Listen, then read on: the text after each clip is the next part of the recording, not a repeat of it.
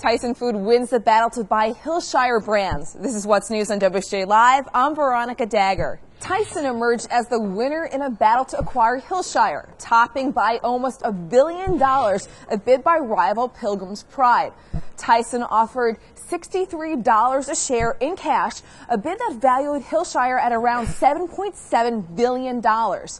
Pilgrim's Pride opted not to increase its bid of $55 a share and withdrew the offer. An expansion of a federal program designed to cut payments for student loan recipients is expected to be announced Monday by President Obama. The effort is the latest push by Democrats to address concerns about rising student debt. A White House official says the plan would allow as many as 5 million more Americans with federal student loans to enroll in pay-as-you-earn.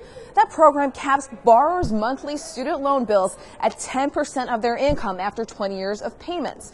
Any remaining debt is forgiven at a cost to taxpayers.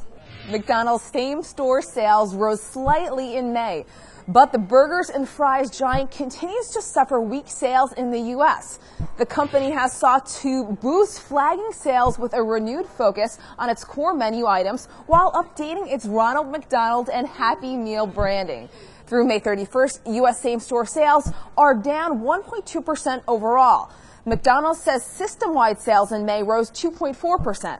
For more and to follow these stories, stay tuned to WSJ Live and check in with WSJ.com. I'm Veronica Dagger.